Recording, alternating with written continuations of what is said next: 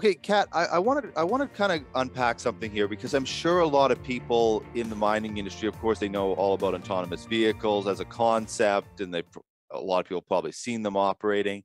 But I'd really like to have sort of an actual technical scope of what Pronto is bringing onto site. What's the physical things that are going onto the vehicle? What's the technology being used? Sort of that whole plethora of things. Yeah.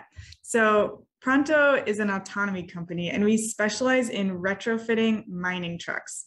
What this means is that we create a bolt-on kit that will drive the truck, from the loader or excavator and have it dump in a stockpile or a hopper.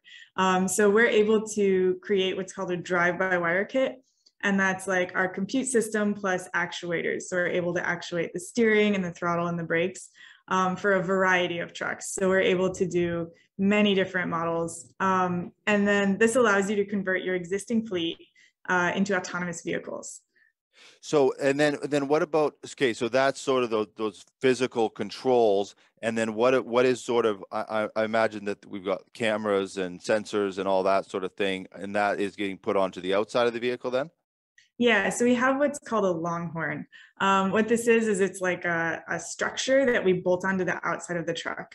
So it's a compute system in the center. There's like a yellow box that's kind of the brains of the whole operation. We've got a large LTE antenna that allows it to have connectivity to this site and to our home base and all the other vehicles on the site. There's a cooling system actually for the compute system that allows us to push clean air, not dusty air, through it. Where we also have 2 GPS antennas on either end, the like white puck-shaped things. Yeah. And those are, that allows us to have really high precision GPS and heading. And we also have these signal lights on the edges. So the signal lights allow you to see visually, what the truck is doing.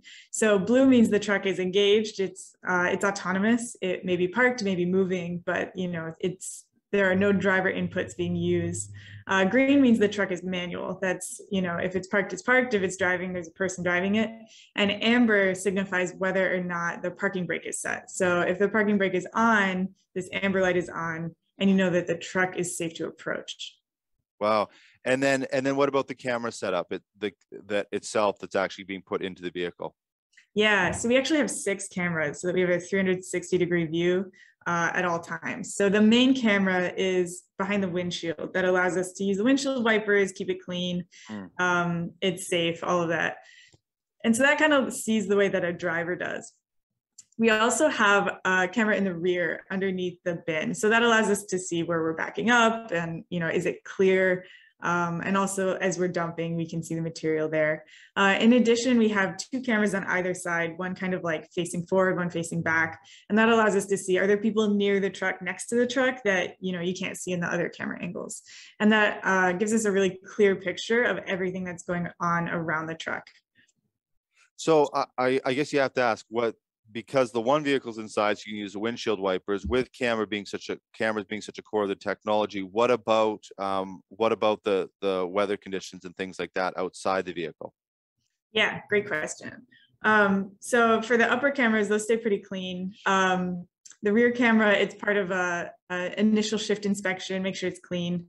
We have a cover on it as well. So. Oh, I see. Okay. So why use the cameras as opposed to now? You're using a GPS system for location. You're using a camera system for visual, and why go use the cameras as opposed to? I mean, I don't know. Like I had a car that parked itself. I believe it was just using sensors to do it. So why did Pronto choose to go with the camera system? Great question. Yeah, we wanted to make sure that we kept our hardware as simple as possible and make our software as smart as possible. So cameras are very durable and they're very versatile. You can see a huge variety of things. You can see what's the drivable area. You can see who's around me. Is it a person? Is it a vehicle? Is there an animal? Is there a piece of debris? And so you get a huge amount of information from this that you would not be able to get from other sensors. And it's also super durable. In addition, we're able to see a lot of like when we know when we don't know something, if that makes sense. So we're able to see like it's occluded, it's too dusty, maybe it's completely covered. We're able to tell when the truck is unsure, and we're able to bring it to a safe stop there. Right. Yeah. So this video I got sent to me. It's showing. I'm just going to bring it up here.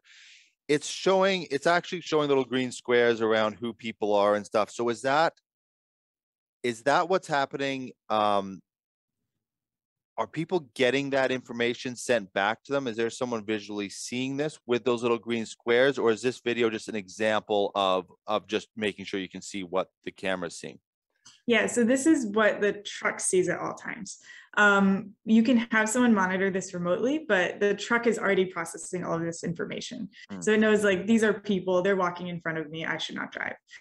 There's actually a few things going on with the nets there. So the first one is the object detection, which is the bounding boxes. Right. So that's, you can see there's like a box around the grader that drives in, there's boxes around the people, and there's boxes around the cars that are parked.